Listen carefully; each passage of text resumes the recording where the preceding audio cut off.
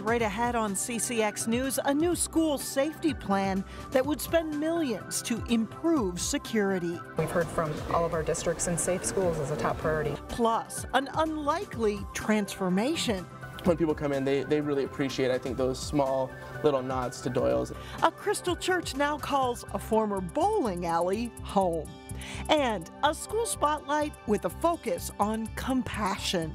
CCX News starts right now. Hello and thanks for joining us. House Republicans unveil a plan aimed at keeping students safe at school. Reporter Sonia Goins explains what it could mean for local schools.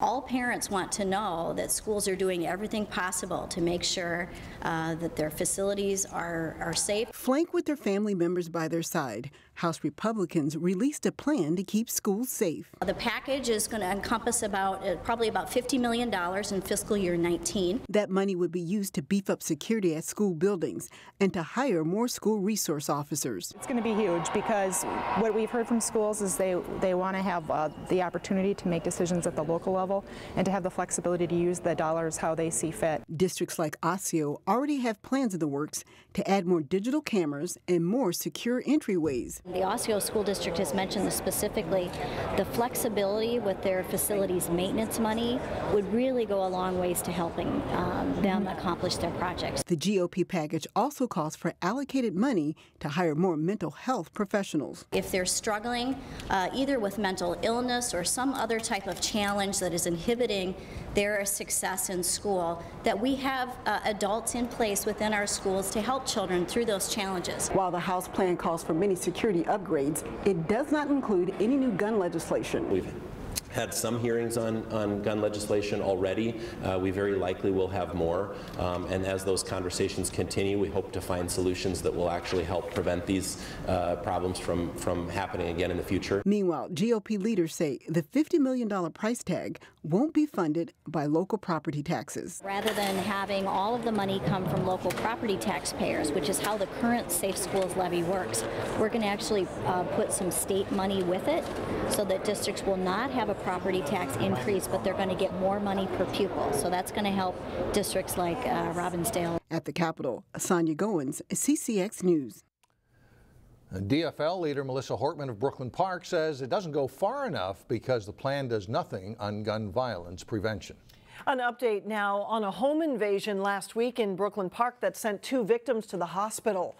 Police now say both men are out of the hospital, but they're not providing any useful information. Police believe this home on Brunswick Avenue was targeted, but they're not saying why 3 masked men broke into the home and fired shots. One victim was shot in the legs, and another man sustained a head injury from blunt force trauma. Police are looking for 3 black males in their 20s. But the description is limited since they were wearing masks. We still collected a lot of evidence at the scene, so that evidence will be processed, and we will take that evidence and compare it through a variety of analytics to determine if it matches up to potential suspects. So the investigation is far from over. The investigation is complicated by the fact that one of the victims posted a rap video online from the hospital that could incite retaliation. Meantime, an early morning house fire in Brooklyn Park could have been much worse had it not been for a working smoke detector. The fire started in a bedroom at this home in the 9700 block of Almond Avenue North. A smoke detector woke a man up inside the home, and he was able to get his family out of the home safely. Fire officials say the 2-alarm fire caused extensive smoke damage. It may have started from a space heater. Brooklyn Park got help from 4 other fire departments. If you've driven down West Broadway in Crystal, you may have noticed a church is now where a bowling alley used to be. CornerStone Church Crystal says taking over Doyle's lanes was the perfect fit, and Shannon Slatton gives us a tour of what it looks like inside. For more than 2 decades, CornerStone Church called a neighborhood school building in Crystal home. They leased out space to different charter schools, and it worked. For us, it was just perfect timing. Until the church got an offer they couldn't refuse. Beacon Academy made an offer on the building, and we sold without having any idea through the process where we were going to end up, and we ended up here. So the church made their own leap of faith and looked for a new building, knowing they wanted to stay in Crystal. We saw an opportunity to say this establishment in this community that was so important to the community could still be that, but different. And so for us, you know, we bought a bowling alley and we transformed it to a church. Last summer, crews started transforming lanes into space that could still be a gathering place for the community. The Pharisee had invited Jesus for one very particular reason. The church held its first service in September. We don't want you just to be surface level, kind of hang out in and out the doors, but we want you to be connected. You can still see parts of the old bowling alley sprinkled throughout the building, like a part of the sign that's here in the office. We actually were pretty intentional about using some of the wood from the lanes. The church embraced the building's bowling alley history. Wood from the lanes has been incorporated into signs and tables throughout the building. Every family in our church has a bowling pin somewhere in their house. The church added more windows, and it brings in natural light to the Northwoods-themed kids space. Each room kind of has its own identity. Most rooms are multi-purpose. People come in, they really appreciate, I think, those small little nods to Doyle's. The church says around 400 people attend services every Sunday, and they are planning for a big crowd for their first Easter, hoping more people see how new life can transform an old space. This church is connected to its community, and we just love that feel that we can offer to people. In Crystal, Shannon Slatton, Ccx News. It was 70 years ago this month the church started by meeting in the Franklin Creamery in Minneapolis. A Robbinsdale family says the future of their food booth at the state fair is uncertain.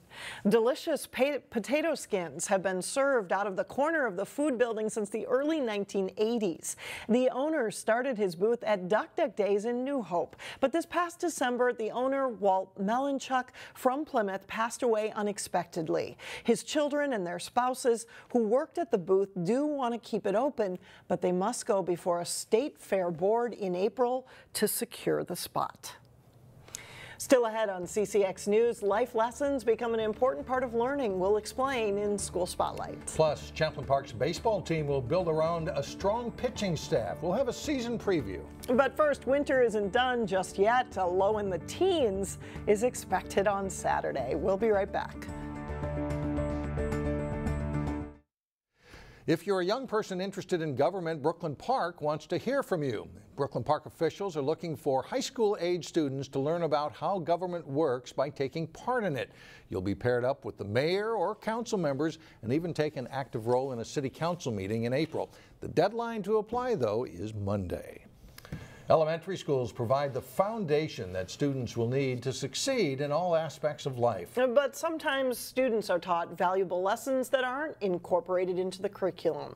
In today's School Spotlight, Delane Cleveland shows us how a second grader at Gleason Lake Elementary in Plymouth helped inspire the entire student body to support a good cause. Step inside of Gleason Lake Elementary in Plymouth, and you'll find a school with an abundance of natural light, artwork on the walls painted by a children's book illustrator, and plenty of smiling faces. It's a calm, engaging, focused learning atmosphere that's inclusive of all children. Mary Mackesy has been principal of Gleason Lake for the past 11 years. She says the goal for the roughly 580 students enrolled here is that they learn important academic skills that set the foundation for the future. They are definitely critical thinkers. They have problem-solving skills, strategies to deal with real-life situations. Along with academics, the students receive lessons that help their social and emotional growth. How we develop caring, committed students who will be compassionate leaders as they go out into the world is some of the most important things that we strive to focus on here at Gleason Lake. Compassion is a word that's not used lightly around here. For proof of that, we introduce you to second grader Cole McDonough. We do a lot of cool stuff in my class. Cole is a book-reading, technology-loving 8-year-old boy. But in his short life, he's endured more than most adults have in their lifetime. Well, it hurt a lot, and it was really hard for my family.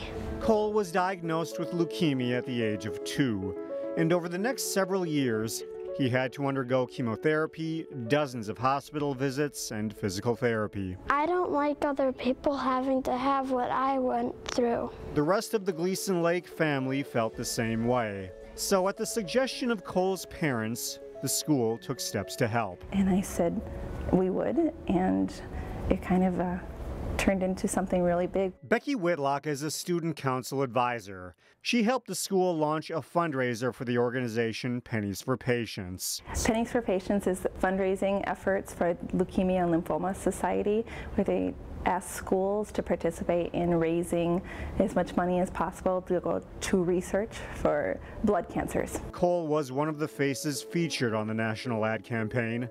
The school set a goal of $3,000. In the end, they more than doubled that goal. I think because it was personal. Cole is one of us here at Gleason Lake. You know, he's the neighborhood kid and the face that we see in the hallway. It's the face of a child whose cancer is now in remission, thanks to the treatment he had undergone for nearly half his life. Well, I still have to have a couple checkups just to see how I'm doing, but every time I go, then it moves farther apart. Books, computers, and class discussions are some of the common tools used in education, but at Gleason Lake, it was the experience of an 8-year-old boy that taught students a lesson on life. Our school community just rallied around a great cause and a student here, and I think that's what makes Gleason Lake an outstanding place. In Plymouth, Delane Cleveland, CCX News. Cole's family has launched a campaign to raise money for the Leukemia and Lymphoma Society, and we will have a link on our website at ccxmedia.org. Coming up next, we'll take a look at a sweet-tasting April Fool's joke. But first, the Totino Grace baseball team will have plenty of new players in the lineup this spring. Jay Wilcox has a preview of the Eagles next in sports.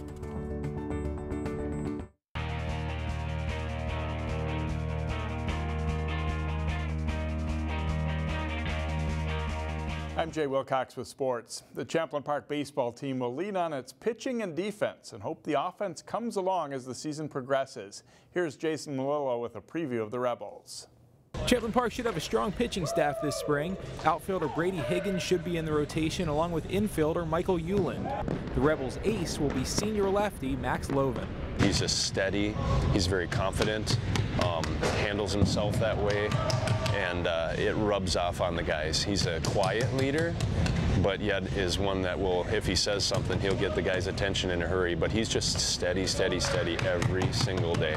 Champlin Park won't have a high-powered offense, so mistake-free defense and solid pitching will be the Rebels' winning formula. Our hitting's not the best. It's not our strongest suit. You know, we don't really have the power guys. We're a little bit of a smaller team, but we got guys that can get on and we have speed, and that's really what's going to work for us this year. We're going to be able to bunt them over and, like you said, get them on, get them over, get them in, and we're just going to be winning tight games, I think, and just keeping the short runs and got to be good on defense. For us, yeah, pitching and defense is everything.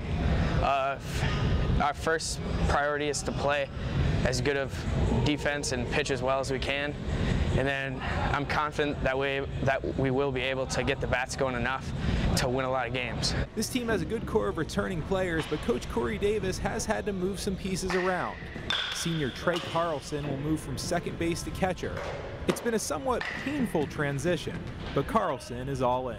Right now, I'm really sore, you know, getting back stretched out. It's a lot different, you know, getting down and squatting, it really works your quads out, and I'll get there, but it'll be a process. Champlin Park made the state tournament last season, and the 2018 Rebels will look to duplicate the success this program has built over the last few years. Jason Malillo, CCX Sports. Champlin Park season opener is scheduled for a week from Saturday, April 7th at Minnetonka. The Skippers do have an artificial turf field, making it more possible that they might be able to play that one. Well, Champlin Park and Totino Grace have met in the section baseball playoffs the past 2 seasons, and our Northwest Suburban Conference foes too. Here's a look at what Totino Grace has in store this season. There's still plenty of competition for spots in the Totino Grace baseball lineup this spring. After graduating 10 seniors from last year's team, guys moving up from the sophomore and JV level will need to step up. Yeah, there's definitely some talent in the younger guys because we got a lot of turnover from last year. And I think that the younger guys will be able to step up, and other seniors that are filling in this year too. Yeah, we'll have some new faces. We got some guys, though, that have, you know, they put some time in, had some good summers. You know, we got some guys that sophomores, going to be juniors, that had good summers and are really hoping to get a chance to contribute. The Eagles were 7-6 in the rugged Northwest Suburban Conference last season and went 2-2 in the Section 5 4A tournament. Among the key returners, third baseman Joey Linders, infielder Daniel Clausen, and pitcher-outfielder first baseman Jack Kraler. The Eagles have no one dominant area, but they do have talent spread across their lineup. I think our hitting's pretty good right now. Pitching, we're still kind of working a couple things out. We got, I think, 3 guys that pitched last year on varsity this year again, but then the rest is kind of just guys whoever wants to compete on the mound, I guess. I really don't think that we have one overall strength, just pretty even throughout all 3 categories.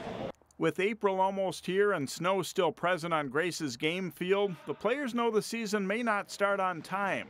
They're trying to make the best of it indoors and even in the parking lot.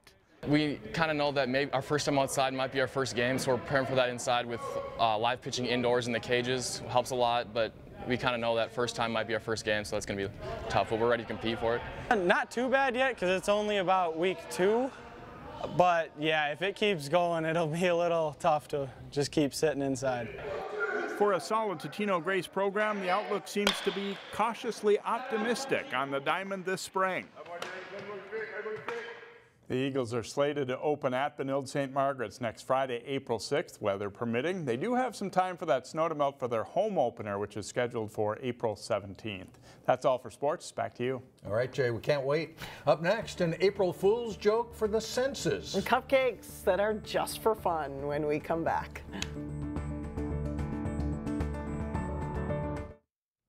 And finally, mix a mythical creature with a local bakery that has a strong imagination, and you've got a tasty April Fool's Day tradition.